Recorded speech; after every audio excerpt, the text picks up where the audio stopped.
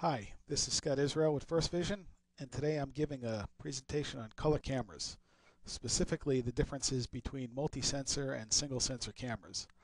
This presentation was originally created by Steve Kinney, Director of Technical Pre-Sales at JAI. Steve has an amazing amount of information, and today I'm going to do my best to try to present what he presented to us for training. You can get color from a camera in two ways. The first involves breaking up light into its component colors via a prism. In most cases, we can separate RGB and project the colors from the image onto three separate sensors. RGB video then comes out of the camera simultaneously. The second involves using a Bayes filter. This is a color filter that is placed over the sensor, and each pixel has a red, green, or blue filter over it. Dr. Bayer of Eastman Kodak invented this method about 30 years ago. The output of this type of camera is a mono image, also known as a raw Bayer image. A color picture is created from this by using mathematics that takes a weighted value of a nearby pixel, combines them, and creates a single color pixel. Here's a picture of what I just described. For the Bayer camera, you could see that there's a mosaic here, and there's two greens for every blue and red. That's because the eye is more sensitive in the green spectrum. Each 4 pixels that has the two greens, a red and a blue, will get combined later on through some mathematics to produce a color image. So we could see here that you would take, let's say, these 9 pixels, weight them, and this pixel here gets replaced by the weighted average. It's not just really a weighted average, there's some complex mathematics, and you would output a red, green, and blue pixel based on that.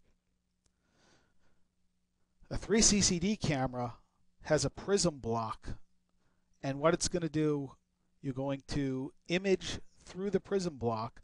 The prism will then break up the colors blue, green, and red, and correspondingly image it onto 3 separate sensors for that same pixel.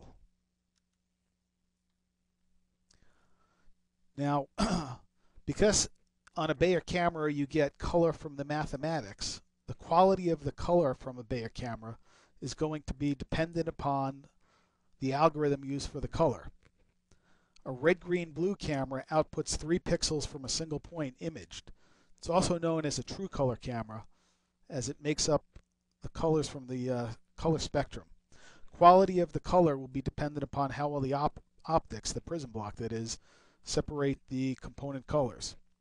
Note that in a Bayer camera, sometimes there's different types of algorithms being used, and therefore the quality will also go versus the speed.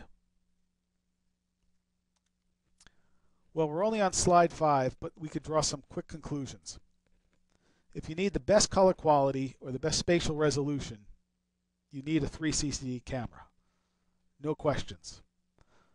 So then why wouldn't you always use a 3 CCD camera? Basically size and price. 3 CCD cameras obviously have 3 CCDs and a big prism block in there. So roughly a 3 CCD camera is about the cost of 3 monochrome cameras. The color prism block also adds to the size, as this is a fairly large piece of optics there. If you want to see the trade-offs for the rest of these presentations, we're going to go through the pages here. So one of the more important things that you have to notice here is that sensor alignment is critical to the color quality that you're going to get.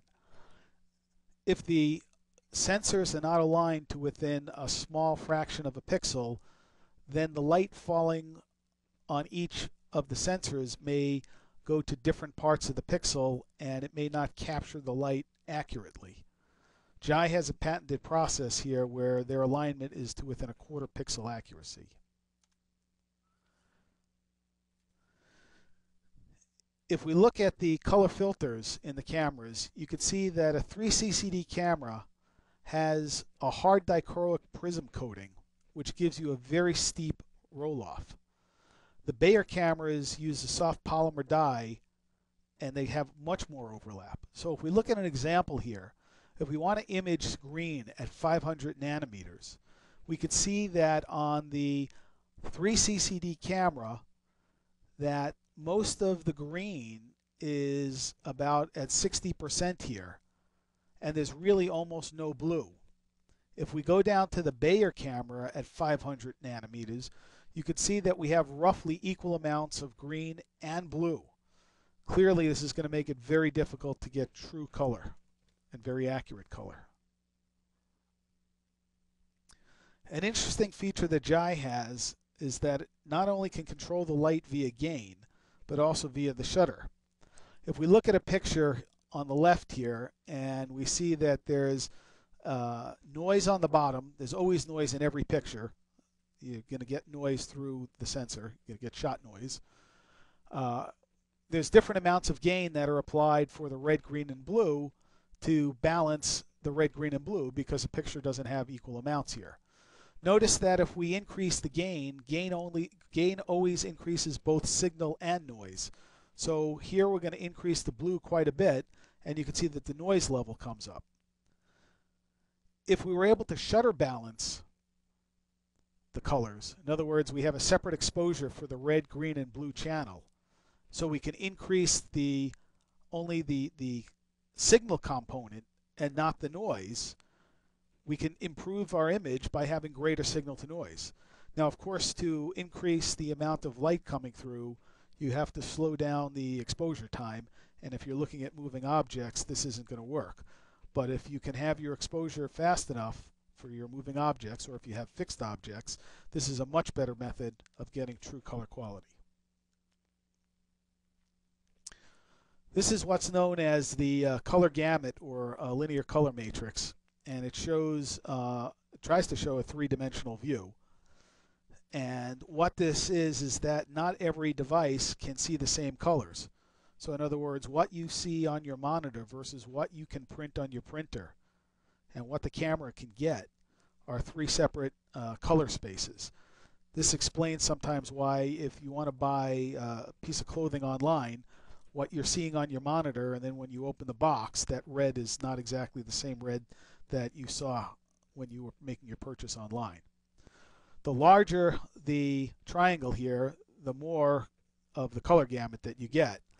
The smallest is the sRGB, and then there's the Adobe RGB, and then finally there's the ProPhoto RGB.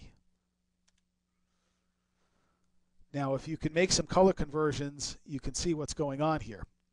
Here's the original target up top, and here's a color camera that is not able to change its color matrix, so it does not have an sRGB. And you can see how washed out the colors are. On the bottom right is a Jai 1 megapixel camera, the AT140, and here they were able to convert to sRGB, and you can see it's a much closer representation of the original target. Here's another interesting picture. On the left side is a 2 megapixel Jai camera with 3 sensors. On the right is a 5 megapixel camera with a Bayer filter. You would think that the Bayer 5 megapixel camera has roughly 2 megapixels worth of red, green, and blue. Clearly it has more of one than the other, but it's okay. On the 2 megapixel camera though, you can see that the color quality is much, much higher. And that's basically because it's true color. It's not a mathematical representation here. And this gets back to my original conclusion in slide 5. If you want dynamic, vibrant, accurate colors, you have to use 3 CCDs.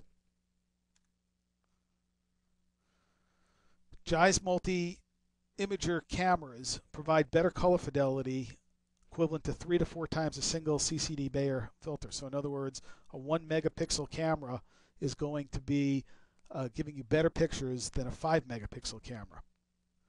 It will also have lower noise, and if you can get your picture gain up by using the shutter, you have a higher signal-to-noise ratio as well.